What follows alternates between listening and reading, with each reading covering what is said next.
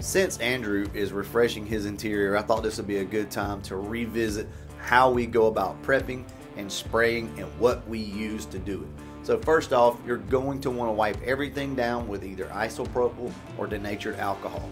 That's going to clean everything, keep you from getting fish eyes, and also dry the part out to the point to where it'll accept the dye. Also, we use a gray Scotch-Brite pad just to lightly scuff everything up, give it a little bit of tooth so that the dye bites in. As far as color wise, we're using Napa Red on the dash pad and all the interior pieces.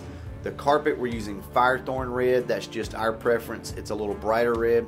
And also the Firethorn Red will be dusted over the red seats to kind of bring them back to life and give them some more color. For any black components in the car, we always use SEM Satin Black. That's a perfect match to the factory color. With that being said, let's go ahead and get into the video. All right, Andrew's going to show you guys a little tip here. Just kind of want to show you can refresh in your carpet. Look at that. Oh, that's good. Just barely touch it. Yep. Good right there. It needs to be clean first. But yeah, it needs to be clean before you do that, but I want you guys to see, and it may not show up on camera very good, but it absolutely transforms your old carpet on these older parts. Unless you want to completely transform them into something brighter, we recommend that you use Napa Red on your Porno Red interior. Down below is Firethorn Red, and up top is Napa Red.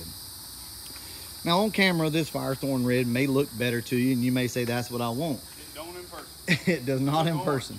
These cars have, as they age, they have more of a dark maroon kind of look to them, and I highly recommend you use Napa Red. Trust me, when we're done with this thing, we'll show you guys, and I think you'll be impressed. It's what we've always used. Portillo Red, or ever how you pronounce it, works really good. You can go ahead and put your red over the top of this and get a paint pen. You just come in and touch all these. That's what we always do. Just touch it right back up and you'll have your white back in here. Guys, this is a quick restoration. We're not, you know, I mean, although he pretty much has blown the interior part for the most part, we're not going all out. Here's the deal. When you open the door and when you look inside, it's going to look a lot better. So I just wanted to bring you guys out here and show you that Andrew is on his interior. He's also got new door panels. I picked up a set from Neo, and those will be going in. These door panels are just pretty much shot. Andrew, what's the biggest no-no when it comes to dyeing an interior or stuff like that? Like, when do you not spray? When it's humid. Listen to these words. Like, it's almost too late now. Yeah, it's starting to get a little too late now. Especially down south, where it's very humid, do not attempt to spray your interior or any interior panels with interior dye if it is humid. Don't even attempt it. It will turn milky and it will look horrible. It cannot be humid. Now, it can be hot, you know, and during the day it's typically not that bad, but at night is almost a no-no down south, or if it's raining. Just don't even bother.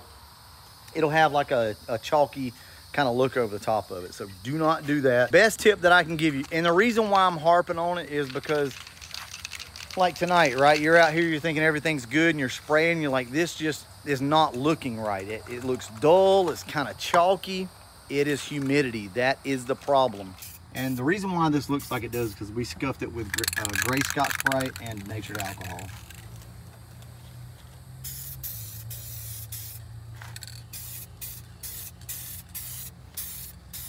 I'm just going really light on the red just in case it is too humid. I don't want to waste a bunch of it. I think we're still good on the humidity. Guys, you don't have to be a professional painter. You don't have to really even know what the hell you're doing. Just don't run it and put it on very light.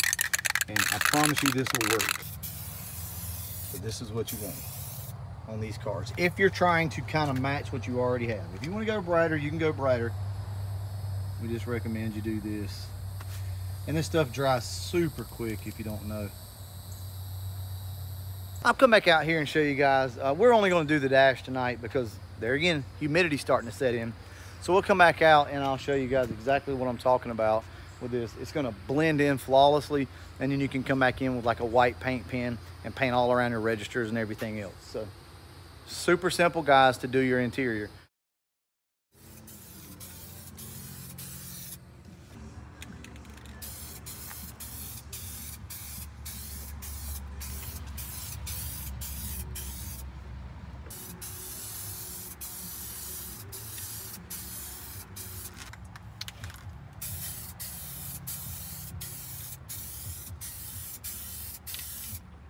That shit pops. Yeah, that shit looks way better.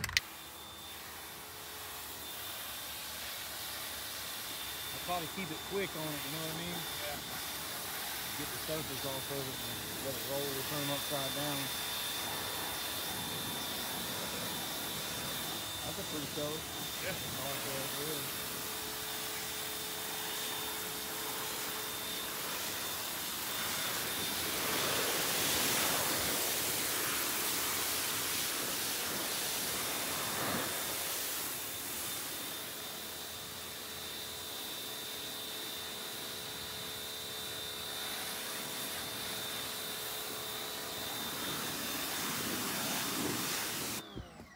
We're gonna let them drain for a couple of hours, and then since the weather's gonna be nice and sunny tomorrow, we're just gonna leave them outside, and I'll flip them up probably in the morning whenever I get ready to go to work, and flip these things up and let them get some sunlight, and they should dry out. Typically it takes anywhere from 1 to 2 days for these things to dry, but it's always good if you got time. Just make sure that you do let them dry good, because they'll rust up. You cannot put them in the car too quick. All the rest of his stuff is up here on the table. He'll get to that probably starting tomorrow.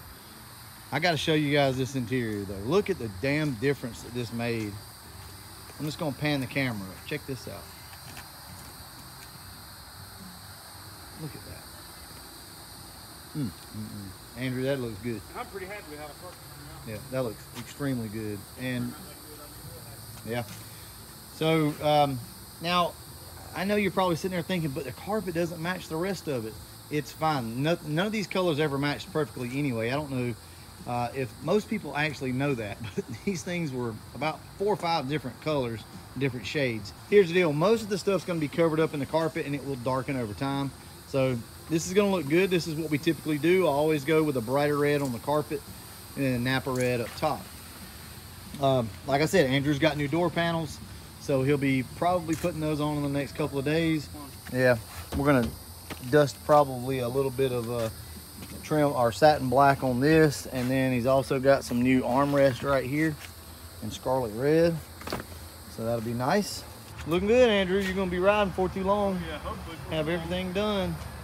Once he gets the interior done, it'll be a different car for him, because look, we all know the exterior can be beautiful, but when you're riding inside and it still feels like it used to before you did all this work, it kind of sucks, right? So this will give him an opportunity to get his interior nice again. So catch you guys probably tomorrow with a little more of an update and finish this thing up. Yeah. Exactly. I had to take all my stuff out, and I replaced my 3 recorders. Oh, They were all busted up and stuff on the shock towers. yeah. Look, we got Berger in the house, baby Berger. Yeah. Baby Berger. Mine ain't in great shape, but they'll do. One important note that I want y'all to know is you want your panels to turn white. And here's my theory behind this. When these panels start to turn white like this, they get real thirsty. So if you dry anything out and then apply something on it, over it, then it's gonna really soak it in. So at this point, this should soak in pretty nice. But though, we do have Andrew spraying. So True. trust me, I will have the camera out as he sprays. Oh no. It's gonna be horrible. You done broke your seats. I'm about to. You forgot you didn't have your lower seat in. I'm about to. Oh God, Andrew, excuse you. Yeah, I know it. Anyway, his interior's looking really good. I don't think I brought the camera out here to show you. If not, we'll look at it later. But yeah, I hate to do it. I really do. But he's done a damn fine job. I really hate, because Like normal. I mean, everything that he's doing is just because of my teachings, you know, and that's just a fact. But no, seriously, Andrew's done a really, really good job on the interior. Now, it has taken him a really long time. Well, I've been working on it 2 hours a day. Well, actually, let's talk about that. So you couldn't work on it from Texas, and you couldn't work on it from Panama City Beach. So yeah, I mean, considering that, you're right. It's only been a couple hours. I'm gonna be going tomorrow too. And tomorrow, he's going back tomorrow, guys. Tell him that's not what we do here. He needs to get his ass out here and work on this thing. But as long as it's ready before Ford takeover, I won't give him too much crap. Berger's looking good. Berger, you're working on your car too. Yeah. So you got the interior out. Yeah, it's all sprayed. Just gotta put it back all in. Yeah, it's looking really good. He showed me some pictures of it earlier. Airdrop me some of those pictures and I'll throw them on the channel Okay. in this video. No worries. So his is looking really good. He's not going to be at Ford Takeover. No. He's going on his honeymoon. No. So just get it close. It'll be all right. All right, guys. Well, he's taping off everything in here. I'll get back with you here shortly. I will show you the seats. I can't remember if I showed you guys or not, but here's Andrew's seats. They turned out phenomenal. So there you go. That's what pressure washing can do for your seats. These have not been sprayed or anything. They look good. He's got all of his red sprayed out here. Looks so good. This is Napa red, by the way, guys. And look at that. It pops. It looks really, really nice. We hooked him up with some new armrest pads here. So yeah, got him a cup holder console from LMR and got a console here. It's looking good, man. This thing's gonna be sweet.